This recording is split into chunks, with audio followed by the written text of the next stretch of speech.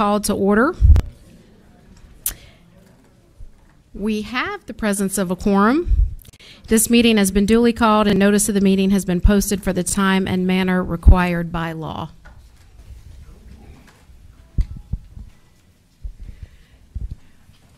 We're going to start this evening with a moment of silence for a couple reasons. First, today is 9/11, as you all know.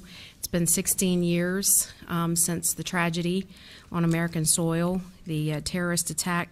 So please keep those families who lost loved ones in your thoughts and prayers. Also, today is First Responders Day, and I want to take a moment really to give a shout out to all of our first responders in Fort Bend ISD and in Fort Bend County and in all of our cities, especially really on the heels of Hurricane Harvey. They did an amazing job. We know firsthand here in Fort Bend ISD how much help they were, and so let's just keep them in our thoughts as well.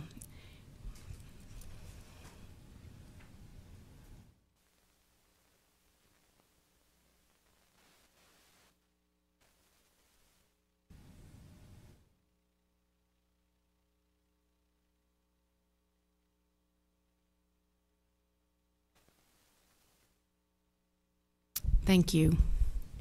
Okay, we're going to start our workshop this evening with our information item. We have only one this evening, and that's our 2016-17 Student Performance and State Accountability Update. Dr. Dupree. Yes, ma'am. We've got we sent you some pre-reading because there's lots of information, and we know you have many questions. We'd like some dialogue about this, so we put together a brief overview presentation to kind of hit the highlights, but we're prepared to engage in a more deep discussion about our academic achievement and accountability performance in the 2016-17 school year. So I'll turn it over to Deanna Saavedra, our Chief Academic Officer, to start us off. All right. Well, good evening, Madam President, members of the board, and Dr. Dupree. As Dr. Dupree indicated, this evening we're going to be sharing with you an accountability update that highlights our student achievement and our ratings, primarily for associated with the state accountability system. In addition, we're going to share some information about the federal accountability system and target specific information about priority and focus schools. Then we'll transition into providing you some information about the supports that we've put in place to address any student achievement gaps. And we'll close the presentation this evening by sharing with you a forecast of the accountability updates for 2018 and beyond. I want to introduce several of the members of the staff who will be presenting this evening.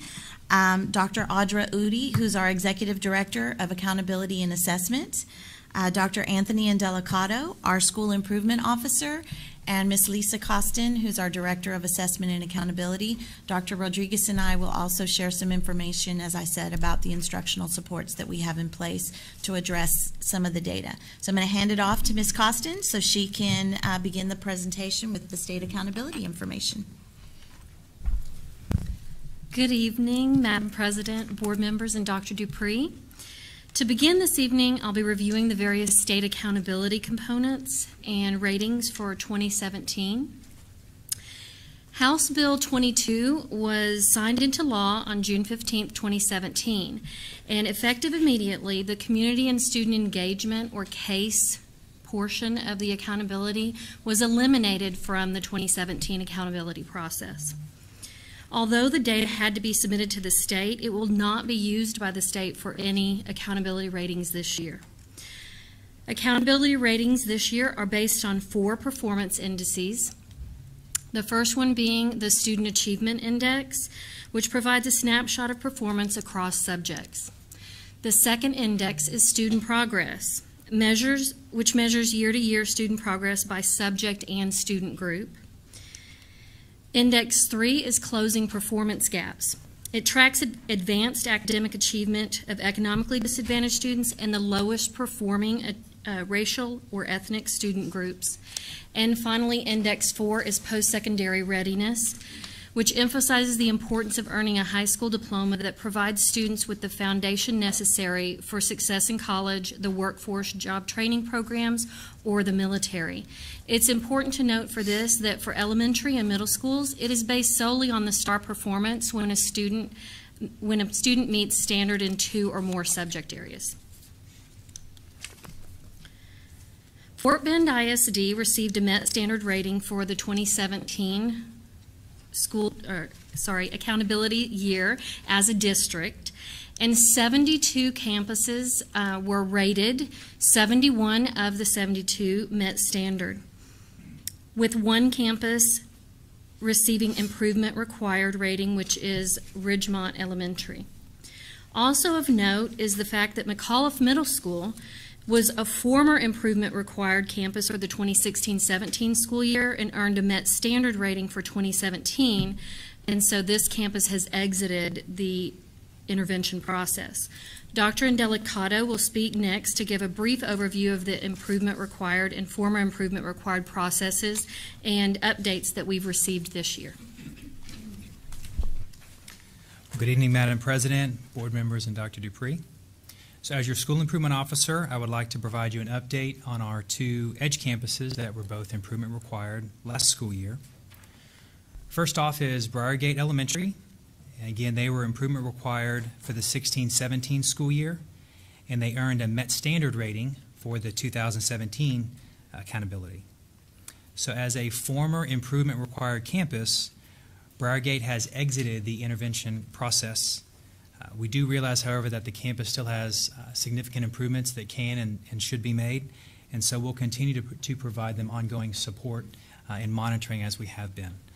But officially, they have exited the intervention process, and so there will be no formal submissions to TEA as we've been used to in the past through the TASTE process. Ridgemont Elementary, however, did not meet standard in 2017, and so it is now a Year 3 improvement required campus. So as a result, Ridgemont will follow a submission timeline very similar to last year with TEA through their targeted improvement plan. And that's very similar to the TASTE plan last year. Once everyone's used to the acronym, now they change it. So we go from TASTE to now TIP, and that is, again, Targeted Improvement Plan. And the similar progress monitoring that you were used to last year is, again, in place for this school year. So to further support Ridgemont,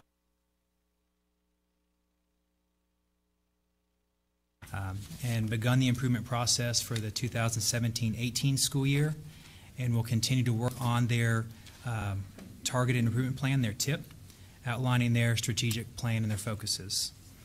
So we'll be bringing forth Ridgemont's TIP, again, their targeted improvement plan, to you at the October board meeting for your consideration and approval. One thing I wanted to also add is both the principals are here tonight, and I just wanted to thank them once again for their efforts. So we have Ms. Olson from Briargate and Ms. Houston from Ridgemont, and they both worked very hard this summer, hiring teachers, looking at their data, being strategic, and leading the staff to a very positive start of the school year, and they'll be doing that again tomorrow with a start of the school year. So I just wanted to recognize them both.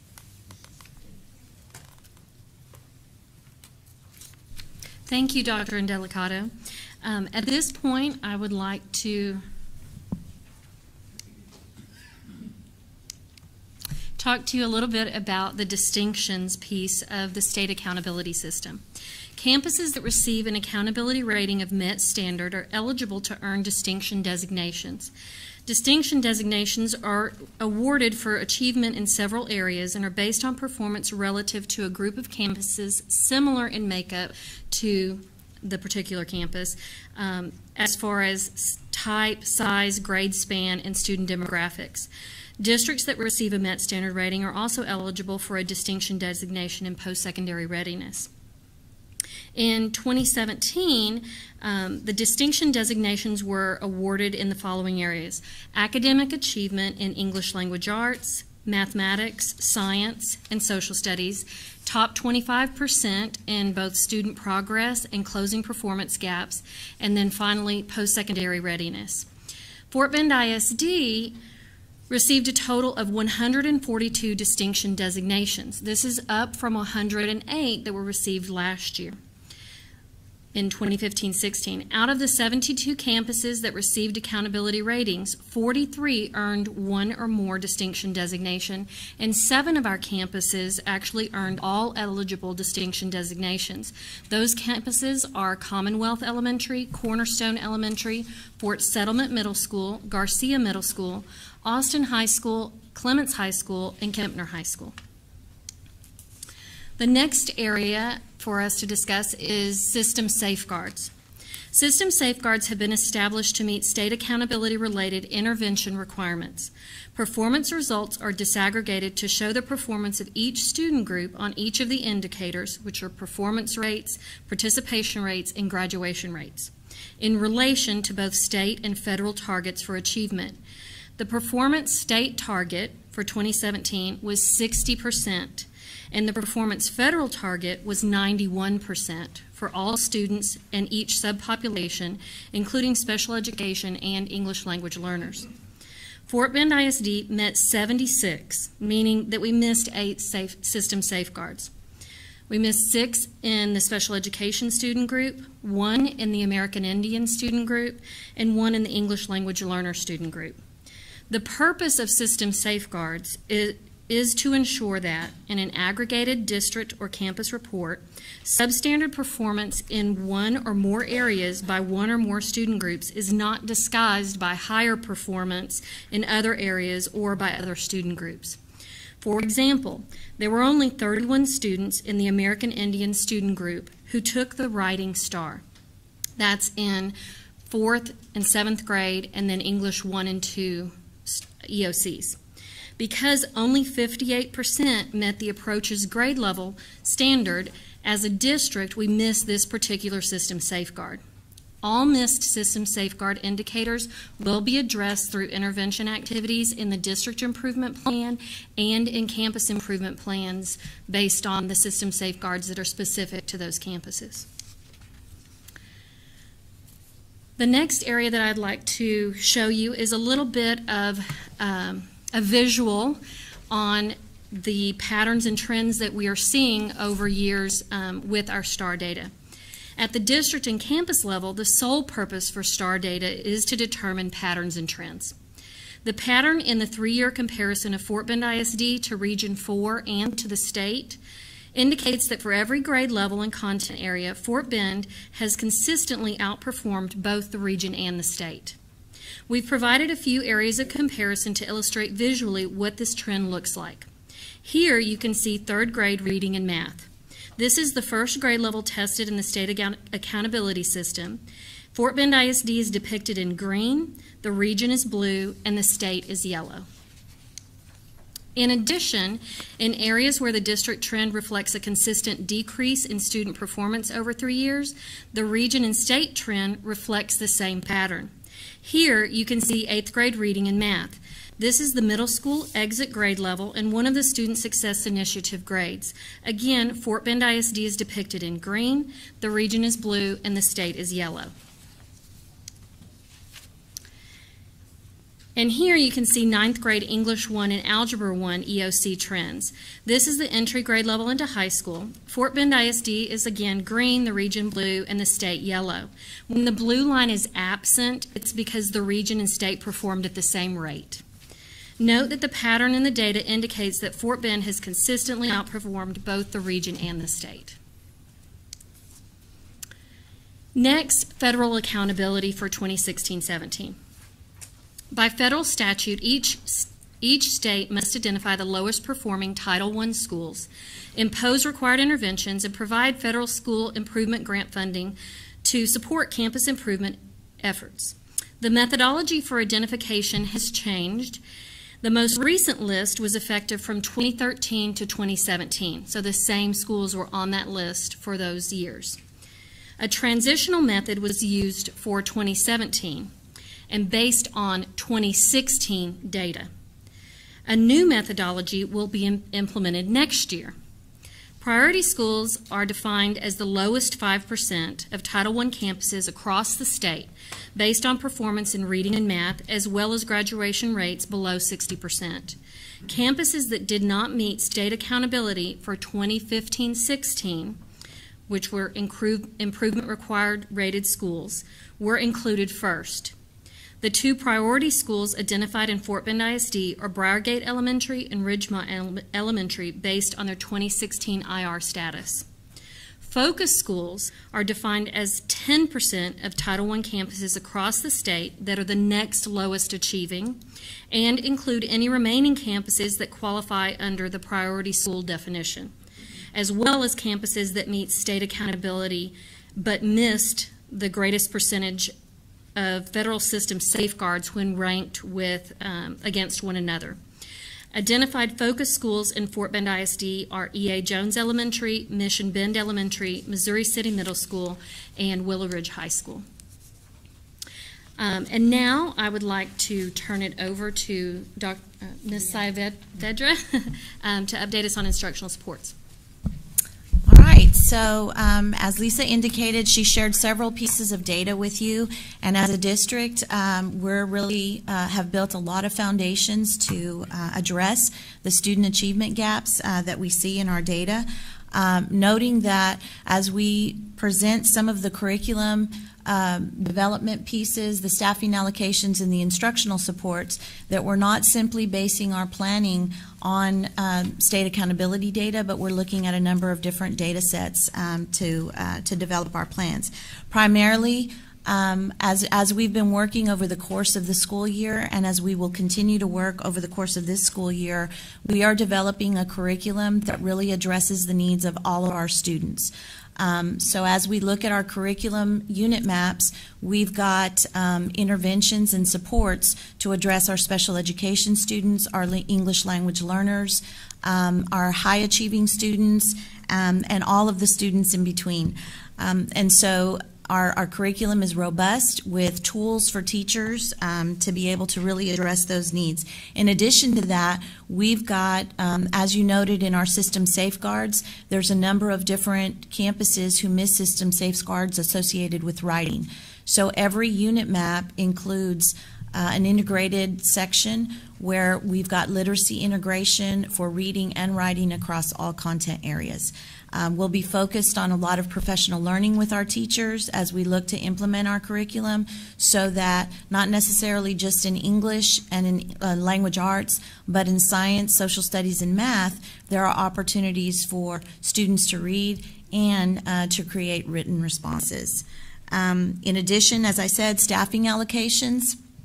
We think about staffing allocations. We went through great efforts with Title I to look at the staffing allocations and really streamline staffing so that we could address particular needs on all of our campuses. With that staffing allocation, we included instructional coaches in both math and literacy. And for all campuses at the elementary level, we've got a full unit of math specialists that can provide instructional coaching and intervention supports for students in math at the elementary level. All campuses were equipped with teacher leaders, professional learning leads, and our technology integration champions. Those teachers are stipended positions and will work again to build capacity on the campuses in those two areas, which will address several of our student needs. We also allocated additional staff for special education associated with co-teach and our evaluation staff so that we could target identifying the student needs and intervening early with special education should they be identified. And again, with co-teach, increase student or teacher units so that we could address the co-teach model. There are also additional tools in the curriculum that will serve to help our special education students, specifically our universal screener, which is diagnostic in nature, that will help all of our students, but in particular will provide information to our special education teachers, along with our learning progressions in the curriculum, to develop more targeted IEPs and to help us progress monitor how students are achieving and progressing with achieving those IEP goals. Instructional supports include our campus support team walkthroughs. We've done many walkthroughs in the past in the teaching and learning department, but we're taking a different approach this year. We're including we're creating 11 different campus support teams with members of staff from all of the different instructional divisions.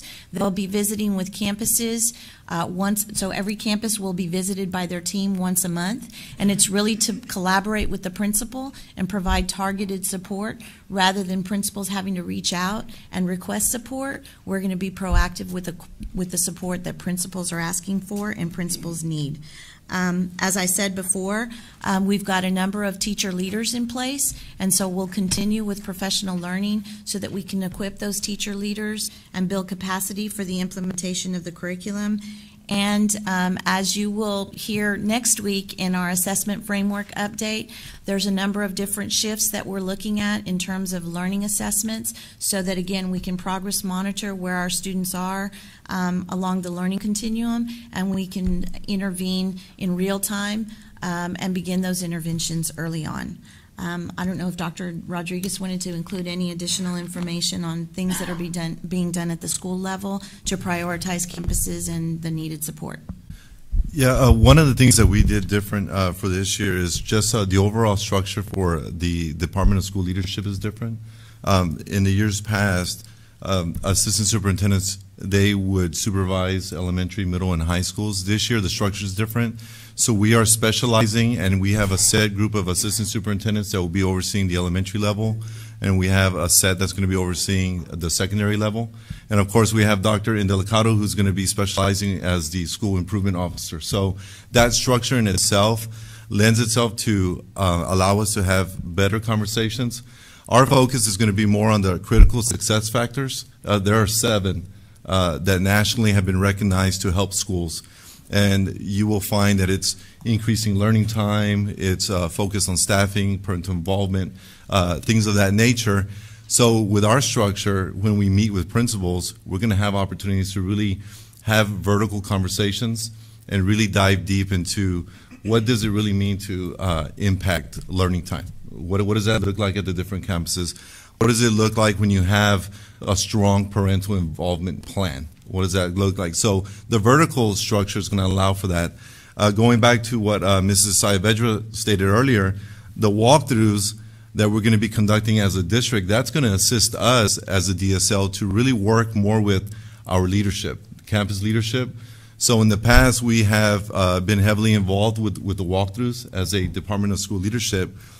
So now we're still going to be involved, but it's going to free up some of the time so we can actually work with our leaders of the campus, really coach principals, which we feel can have a dramatic impact on our schools. So that's a little of what we're going to be doing differently as a Department of School Leadership to have a strong impact on some of our schools as well. I'll close this particular section by saying that Dr. Rodriguez and I also are collaborating very closely in terms of the learning needs of principals at the leadership level as well. So we've got principal town hall meetings where there will be a number of different instructional topics associated with developing leadership, as well as a focus on learning meeting where we're working directly with principals on how to dive into the curriculum, how to monitor curriculum implementation, and really what are some of the look-fors in terms of what you should be seeing on your campus in the classroom. So with that, I'll hand it over to Dr. Udi so she can close us out and give us a forecast of the 2018 accountability update.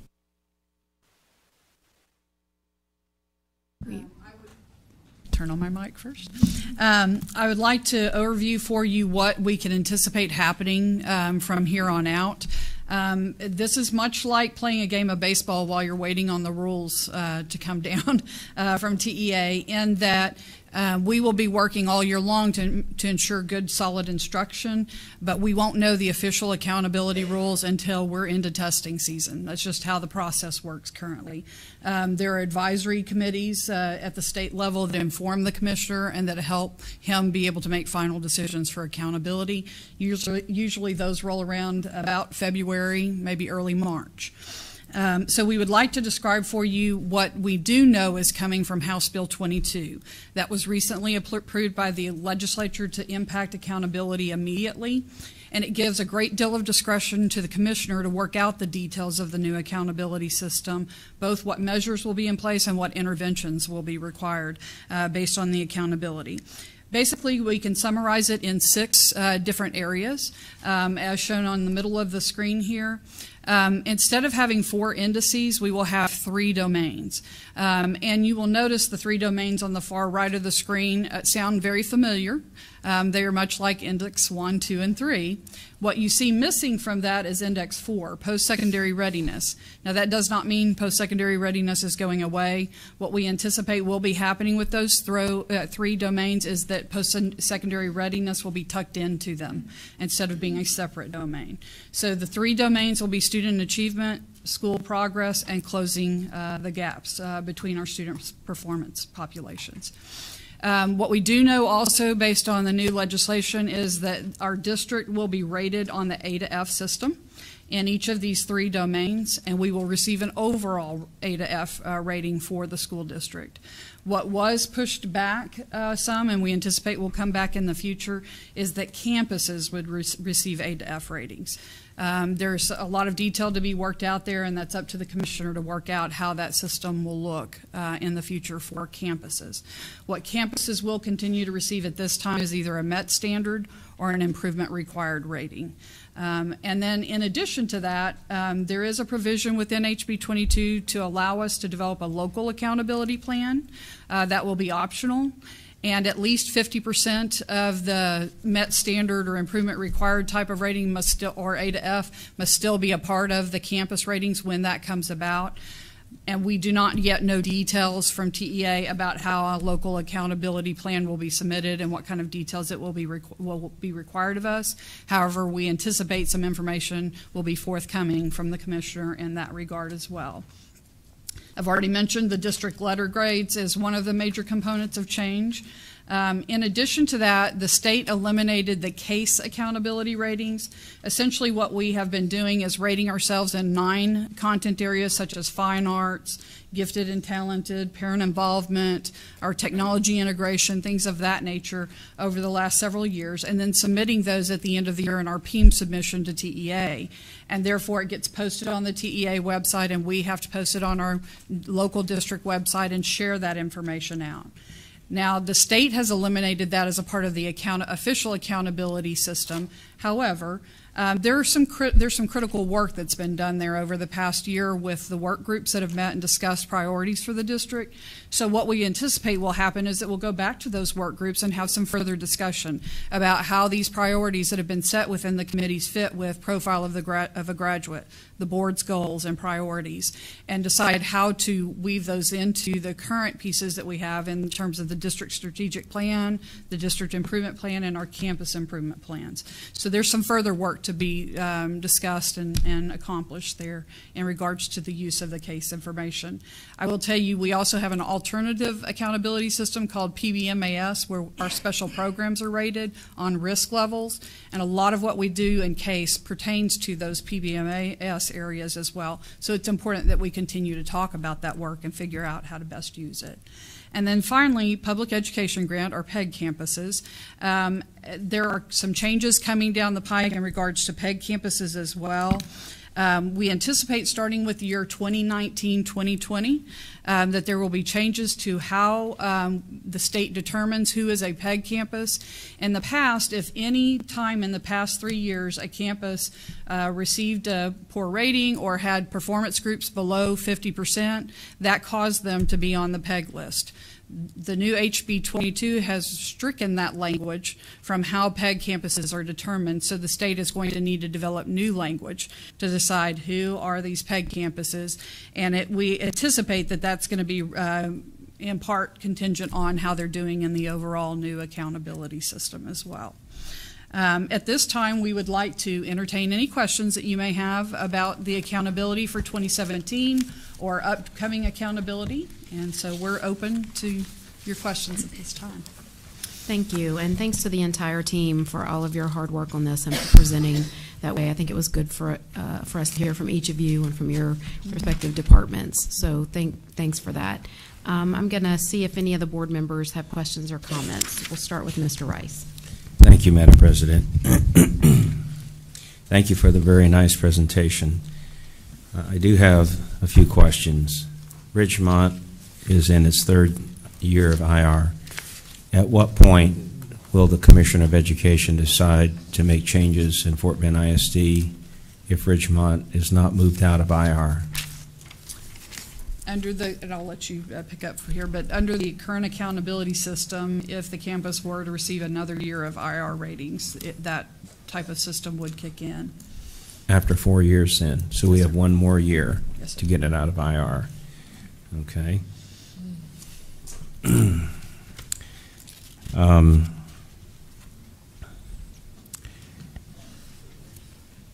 We had a deficit curriculum audit performed in 2012.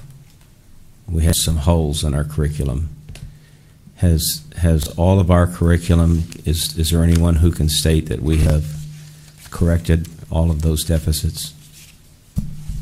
Yes, sir. We've looked very closely at that audit, and I know that we're going to be scheduling an opportunity for you all as the board to navigate through the curriculum documents. But yes, we have addressed the gaps in our curriculum, and I know that you'll be pleased to see all of the different supports that we've put in there, as I said, not necessarily just in terms of the curriculum standards and the scope and sequence, but we've included items such as learning progressions so that our teachers can really look at when a child is progressing in their learning associated with a particular standard, here are the things that they should be seeing in terms of their learning pieces. We've got success criteria in there that allows teachers to communicate to students, this is what success looks like and this is what I'm looking for in terms of the product that you're providing me. And so many of these supports and pieces really help us to address all learners. So yes, I'm confident that all of the pieces in the audit have been addressed in our curriculum. And you'll hear more about our assessment framework that also ties into that piece as well next week. So the deficits have been addressed, and you're going to present that to the board at some point later this fall? Mm-hmm. Okay. And then I understand that you've made some improvements in our, what did you call it, in how we address and how we keep track of this information and how our schools are doing. I've forgotten exactly what you said, but it's not just based solely on the STAR accountability. You've added some enhancements. I forgot what you called that. Well, we've got a universal screener that you all approved, that the board approved this summer, and so we'll be implementing that. And that is a data set that provides us diagnostic information, and so we administer that in the areas of reading and math at the beginning of the year, at the middle of the year, and at the end of the year. And it really provides us some targeted information about how we can begin to intervene with kids, especially in the area of reading and early literacy early on. So we don't have to wait for STAR data, and STAR data is not the only data set that we have to look at, because as Ms. Costin indicated in our work with John Tanner, STAR data is really only for the purpose of looking at trends and patterns in data. But they don't give us the specific information of what are the gaps in student learning that need to be addressed. And so with the tools in the curriculum, coupled with the universal screener, we've got tools that really allow teachers, prime them for being able to address the needs and differentiate in their classroom. Well, that is good news. And so here's my follow-up question. When Mr. Robert Sanborn with Children at Risk publishes his list in the Houston Chronicle, will we be prepared to publish our list of how our schools are going within a week of that time? Well, I would say that we, right now, are prioritizing our schools, and we're looking at, obviously, we have to look at state accountability data, but we're also looking at other pieces. We're looking at our climate surveys, and what are our teachers saying about their campuses. We're looking at retention rates on campuses in terms of our staff, because we know that retention of staff is important in the success of a campus. We're looking at retention of leadership, and also when we have campuses with new leadership, we know that those campuses need additional supports. So there's a number of different ways that we're prioritizing the needs of our campuses that are not solely tied to state accountability ratings. So I would say yes. Okay, well that's good, because of course he's relying solely on the STAR tests, and he gives every school in Region 4 and perhaps the entire state of Texas a grade without once having set foot on the campus. So any of the other enhancements that we take into account when we're measuring student achievement and campus climate and that sort of thing, I would very much like to refute his comments in the newspaper, in writing. Mr. Rice, would you mind if I interject on that? Just because what Deanna has addressed, and specifically to your question, is our goal is to be able to do that sooner than later. The Visioning and Planning Committee of the Board, as you know, is working toward a strong strategic plan, and part of that what we're working on will also be the local accountability plan. And I think that's what you're asking about, is when we can have that grade or that rating that we've generated locally based on what we value in this community, that will come out in tandem with that. And that is our goal. Okay, thank you. I just have a few more questions. Ms. Costin, you mentioned on page 7 of your PowerPoint that this 2017 system has safeguards in it, and I want to make sure I understand what I heard you say. You were commenting that some of these learner groups, let me think how I want to say this. The system is designed so that high performance by some students will not mask low performance of others. And so it's going to reflect an accurate status that will allow you to intervene appropriately and get those kids trained up. Is that essentially it? Yes. Basically, the purpose of the system safeguards is to allow us to make sure that we are not leaving any particular student group behind.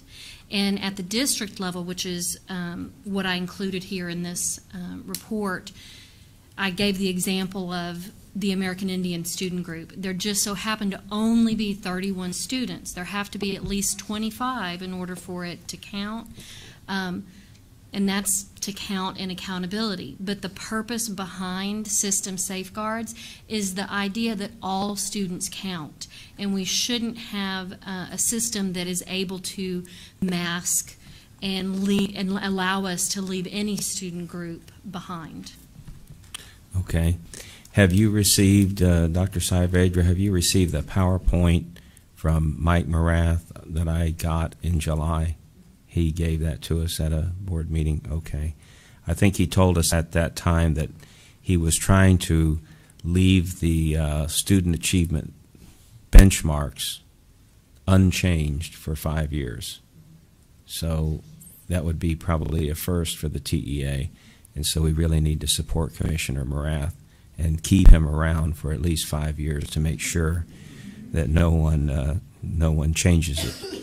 And then lastly, I heard you say that under the new accountability, the campus letter grades of A through F are going to be pushed back, and we're just going to have met standard or not. Is that right? For the 2017-2018 year, we anticipate campuses being rated met standard or improvement required, which is similar to what we've had before, with some expectation that there will be further development toward the A to F system through the advisory committees that the commissioner convenes and solicits feedback from.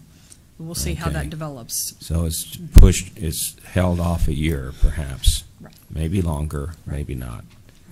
Okay. But the district is still going to get a letter grade this year.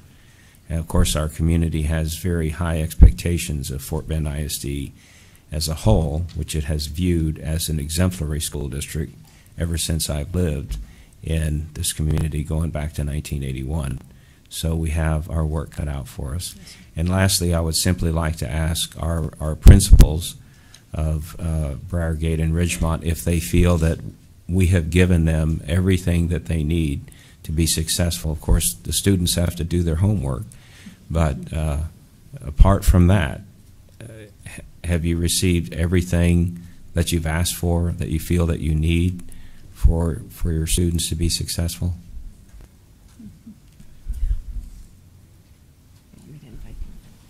If you guys will come up to the microphone, please. Thank you. You didn't know you were going to be in the spotlight this evening. No. I just want to say that the district's been very supportive.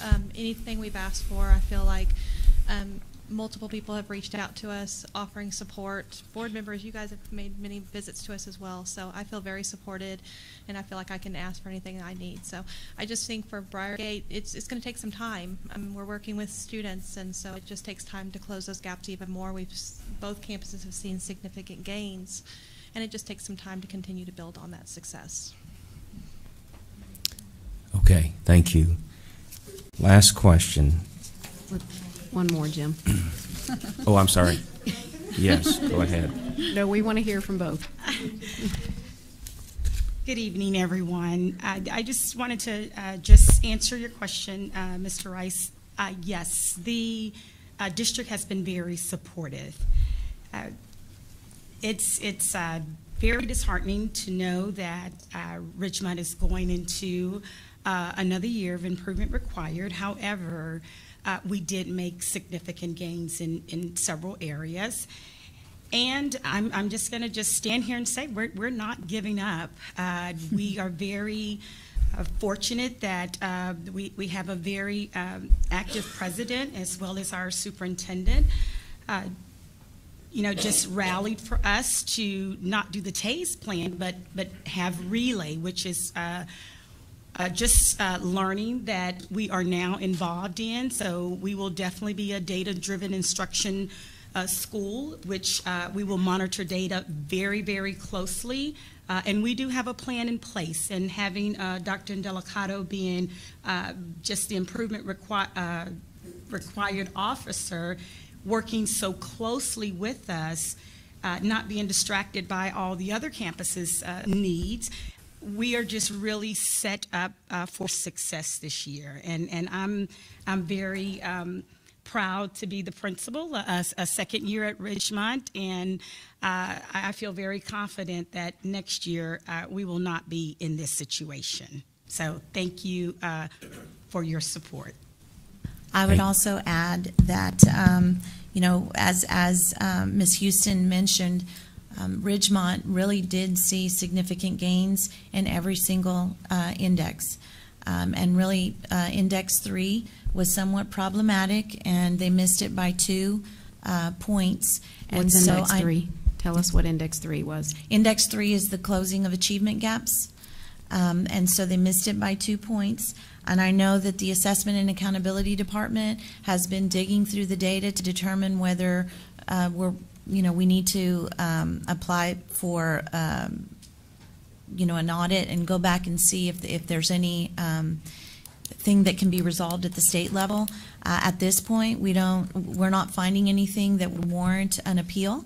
However, as I said, I wanted to echo in both campuses, we saw significant gains, but specifically in Ridgemont, they're on the cusp, and with continued support, I'm confident that we can get them over the hump. So. Okay, thank you. Last question. On page 8 of your PowerPoint, third grade reading and math, particularly when it comes to reading, this graph is telling me that statewide, across the state of Texas, our students are regressing in their abilities and not progressing. Am I reading that correctly?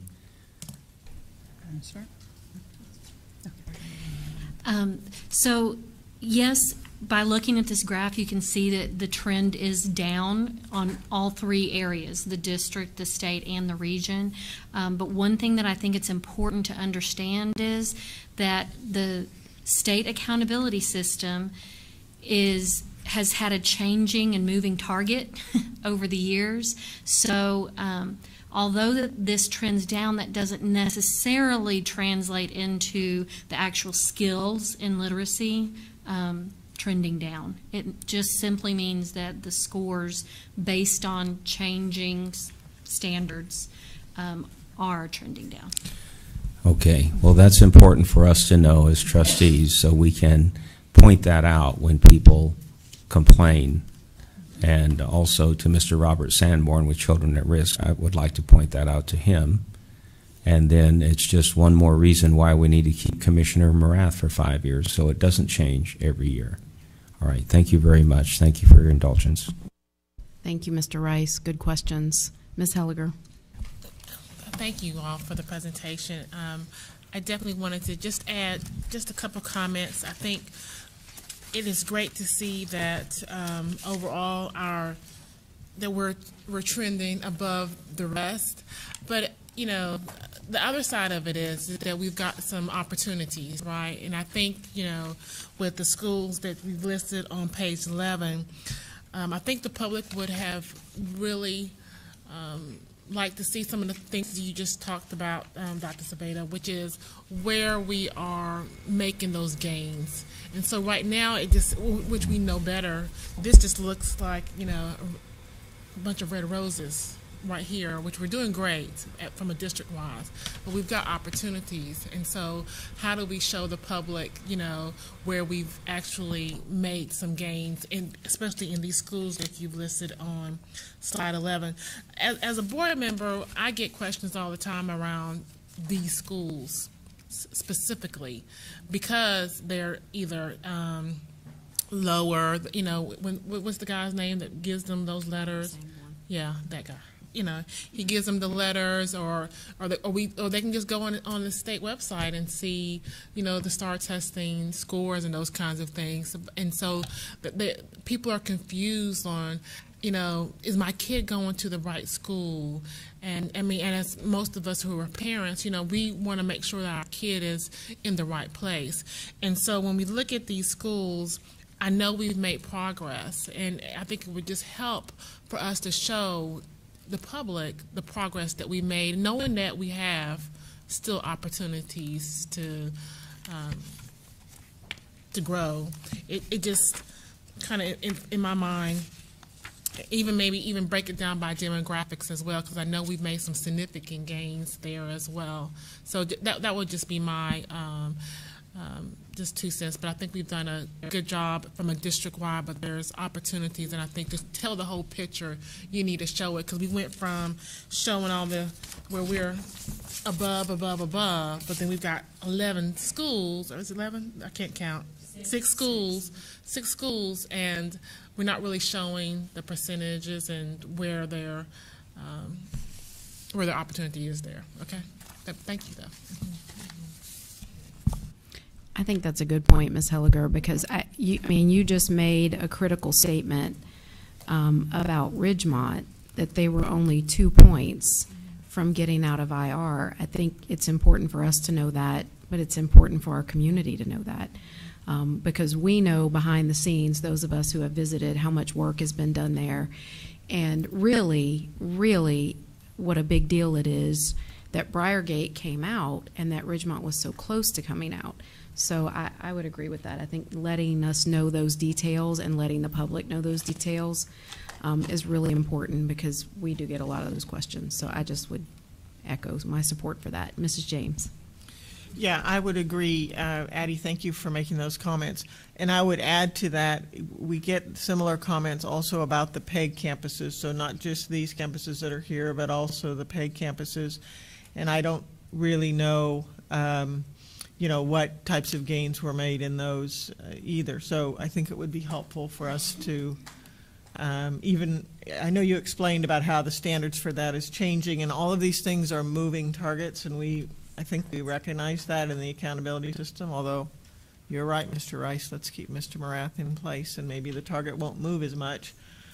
But parents want to do the right thing for their child, and they want to know that we care and that we're making interventions and that we're being intentional about our efforts in our school leadership and in our instruction and our teaching and learning. And so that if we can have data and knowledge, that helps us to talk to these parents about what's going on.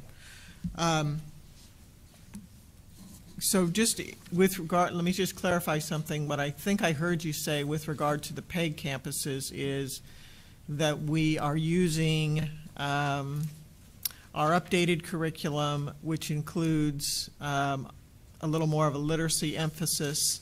We used, back in the day when I was teaching, it was called Writing Across the Curriculum. You use some other words, but it was that same type of thing, basically literacy throughout the curriculum so that your children are reading and writing intentionally in every subject area. And then I think I also heard there was a new monitoring protocol that was going into place, and that would be done with some maybe extra intentionality at these campuses, the priority campuses, the focus schools, as well as the PEG campuses. Is that accurate? Okay, you're nodding, so I'm going to say that. I'm taking that as a yes. Okay, and then the other, I guess, real gap that I saw, and I think you talked about it, but I didn't quite hear maybe what the intervention was or what the intention was. When I looked at the system safeguards, well, let me ask you one specific question first. In the system safeguard slide, there, which is slide 7, there's talk about the American Indian student group. Did I understand that that was a missed safeguard across a range of ages, or was it specific on a specific grade or a specific age? It's across the entire district. So yes, it's 4th grade, 7th grade, and then English 1 and English 2 students. So okay. Yes. So it's kind of an aggregate, and it's saying that our American Indian student group, those children, even though they can't make a full group to be on a campus, if you pull those out from across those age groups, they're a little bit behind the rest. Mm-hmm. Okay. So that's good that we found that out, and so we can target that. And then it still concerns me that we have 6 missed safeguards in the special education area, and maybe you could just say one more time what it was that we were particularly doing about that. Because I recall this coming up in the curriculum audit. It's come up in the PB, MAS, whatever those are called, knocks on the head. And if you could review that one more time, please. Yes, I would say that specifically, and I know that I talk this mantra quite a bit, but it's because I know that it's going to make a difference, and that is with the development of our curriculum. We have included a number of different supports, and I think that one of the advantages of working through this curriculum development has been that we've collaborated closely with the special education department, which hasn't been done quite that way in the past. And so our special education department has been involved in creating those supports in the curriculum so that our teachers have tools and understand what they need to do to differentiate. That's going to help our co-teach partners as well as any teacher who's working with special education students in their classroom. And that's not just for special education, but that's true for our English language learner groups, our GT students, our students who are high achieving in the classroom. So not necessarily just Tier 1 instruction, but supports in the form of Tier 2 and Tier 3, and then specific references for our student groups. That is going to make a big difference because our teachers are not going to have to go and research, how do I differentiate in my classroom, what do I do? The tools are right there for them. Then when we articulate what learning progression looks like for a given standard, it really articulates for a teacher, this is what I should be looking for. Therefore, this is the kind of feedback I can give a learner to help them go from one place on the learning continuum to the next place on the learning continuum. That's going to be specifically important for our special education students, but it's going to benefit all of our students. And then I did mention the universal screener along with the learning progressions, because that will help us develop targeted IEP goals and help us progress monitor those goals more closely. So. Okay, and then is there a connection between those interventions, the Tier 1 and Tier 2, and the monitoring protocol that we're putting in place? Is that something that is... Absolutely. Okay, so we're going to be watching to make sure that those interventions are taking place when we're doing all that monitoring process.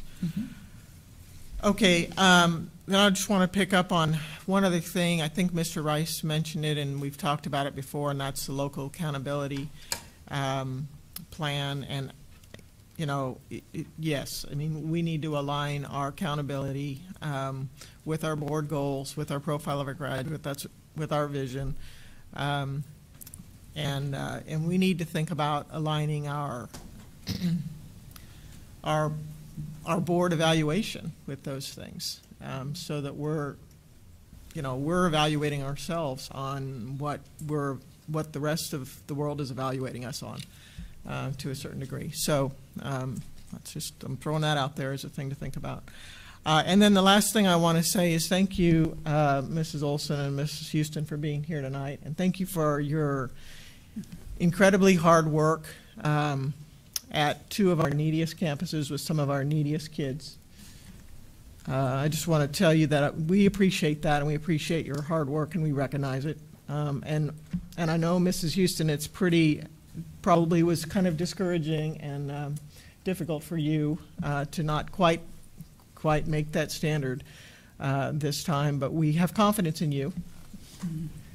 And we are looking forward to a great year and supporting you how we can. So, as Mr. Rice said, let us know when there are things that you need, and certainly the staff to know, so that we can support you.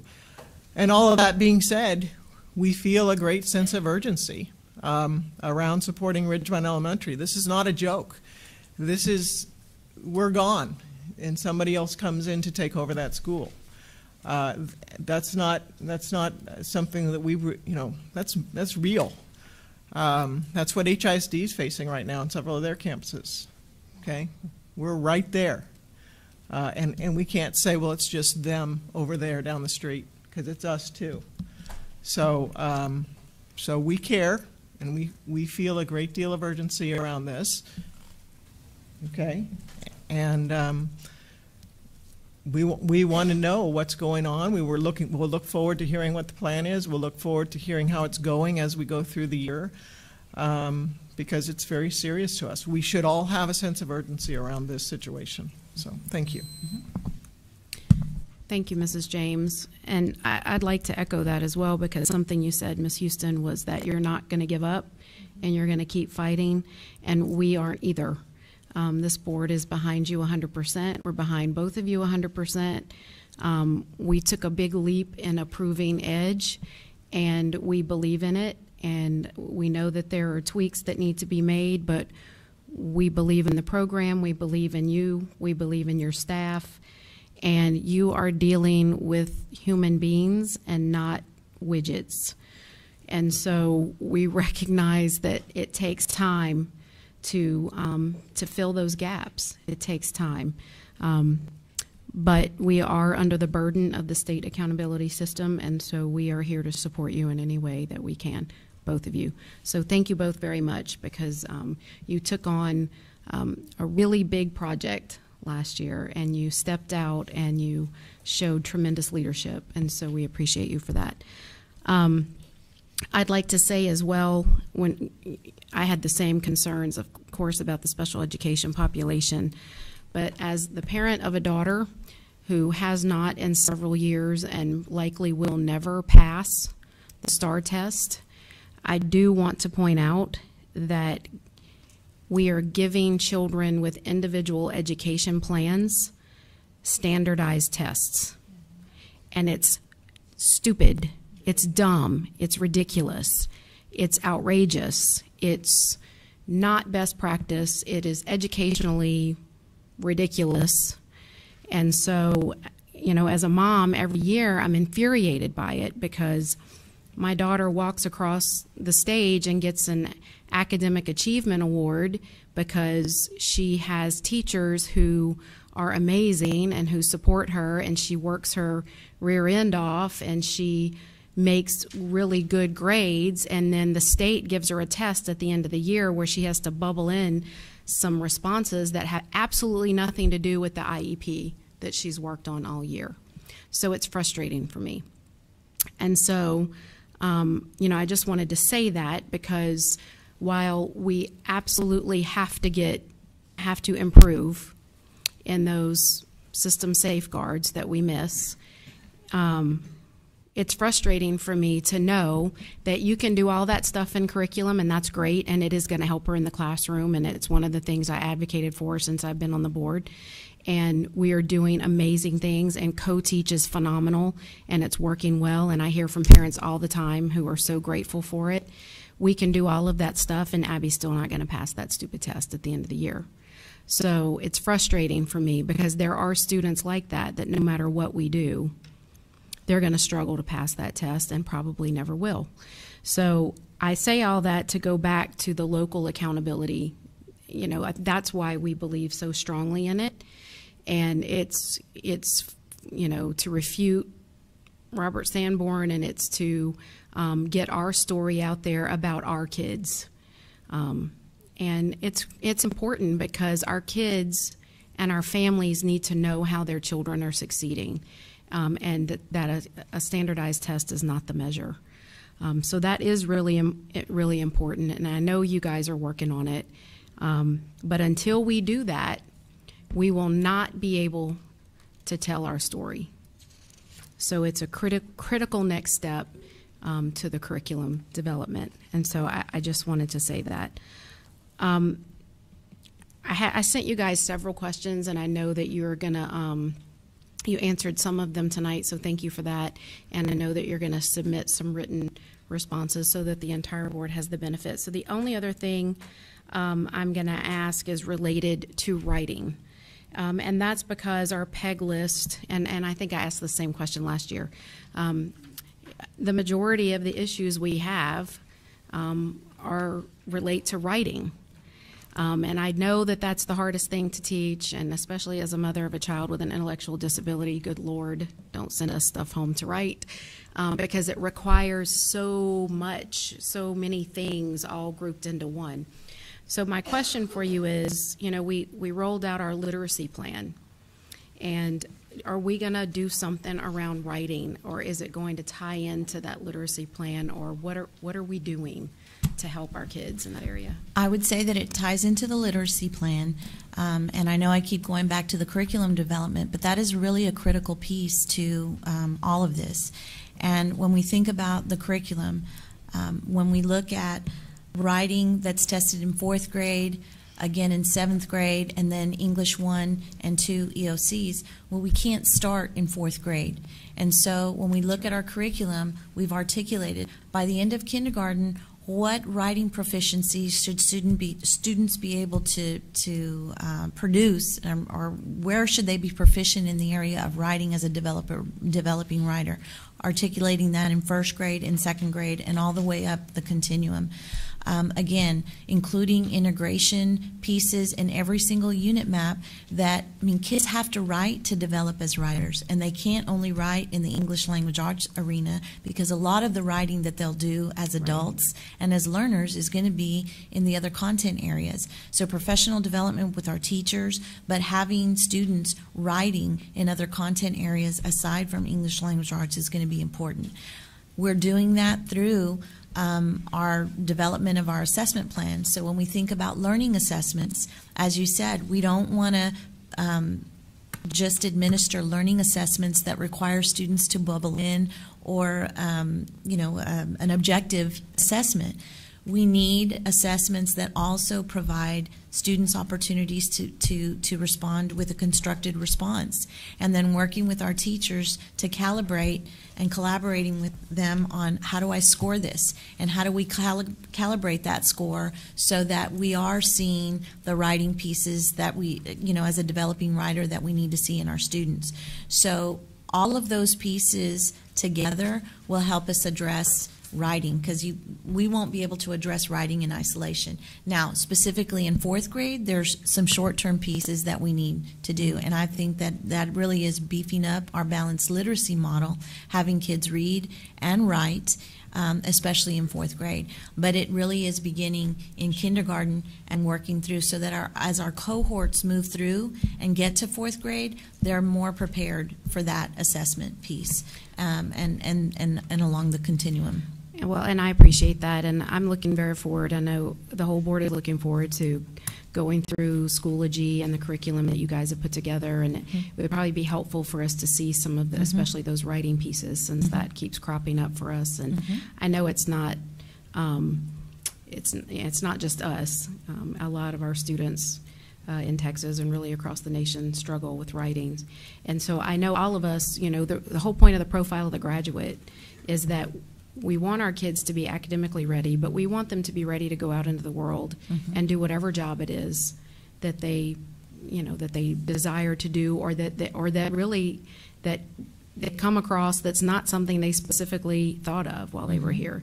Right? It's not planned, and it's beyond what they can imagine, which is why we say that. So I think that is very important, that we are building all of that into our curriculum and not just targeting what the STAR test says we need to target.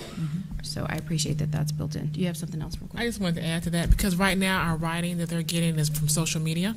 Yes. So many 140 characters, that's the extent of what they're doing. And so, I've got a 14-year-old, and when I text him back in full sentences, he thinks I'm a nerd, He doesn't get it, right? Because that's their reality of it. So, and just wanted to add that to that, but that profile of the graduate, does not start ninth grade, even though we're rolling it out this year, kind of new and really focusing on our ninth graders and whatnot, but it really starts at the kindergarten level. And, it's unfortunate that we don't have a testing or an assessment kind of like we do the DR testing for reading. We need something like that when it comes to the writing as well. If we truly want to focus on developing our children in the writing, because it is such a gap. And I know I've had my high schooler he tried so hard to pass that EOC test, and it was difficult for him because of the writing piece of it. And so when we know that, it's kind of like we're shooting ourselves in the foot, knowing the things that we know, and we're not doing anything about it. So I do appreciate the plan that you all are developing to improve in that area. Thank you, Ms. Helliger. Okay, thank you to the entire team. We appreciate you. Thanks for being here this evening. We are now going to convene in closed session under the Texas Open Meetings Act, Chapter 551, and the sections listed in the agenda, and for the purpose of a private consultation with the board's attorney on any or all subject or matters authorized by law. We are now convening in closed session.